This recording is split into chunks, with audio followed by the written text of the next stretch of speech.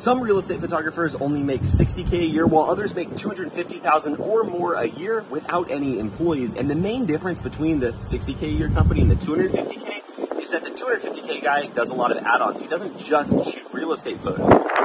And one of our main add-ons, we don't actually use a camera for, we use smartphones, which is to make floor plans for our clients. We charge $75 for this and use an app called Cubicasa that makes floor plans that look like this. And the best part is, base floor plans, they're free. They don't cost us anything. And here's how easy they are to make. I literally just hit the scan button and start walking around with my phone in the Cubicasa app, tracing the baseboards. And once I have the whole house done, I press the upload button and we get a floor plan back a few hours later.